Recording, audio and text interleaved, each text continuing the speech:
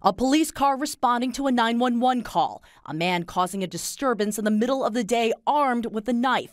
The two Dallas police officers approach. The man wheels backwards on his chair. He stands up, not stepping forward, not raising his arms.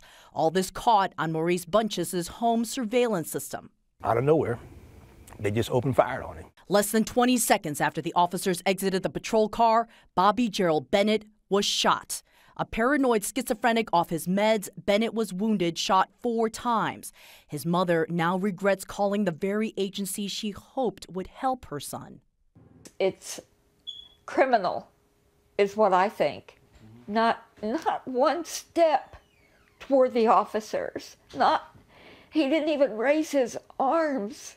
But that's not what police say. According to the officer's report, they say Bennett stood up and displayed the knife in his right hand. After he was given verbal commands, the report says he took several steps toward them with the knife raised in an aggressive manner. Watch what he does. He backs up. See, he's backing up away from them. Richard Lichten is retired law enforcement and currently a police practices expert. He is not involved in the Texas investigation, but based only on this one video, he sees some problems. First, the actual shooting.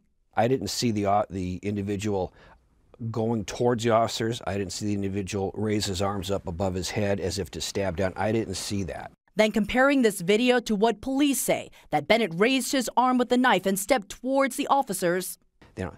When I looked at that and then I looked at the video, what's written in the affidavit is not consistent with the video evidence. The Dallas police chief says the police officer who shot Bennett is on administrative leave indefinitely. The police chief says he's aware of the home video and would not make further comment because of the investigation. We did try to reach the attorney who represents the police officer in this case. He did not respond to our request for a response, but we did manage to reach the attorney representing Bennett's mother. He calls this video shocking, remarkably clear, and he plans on filing a federal civil rights lawsuit.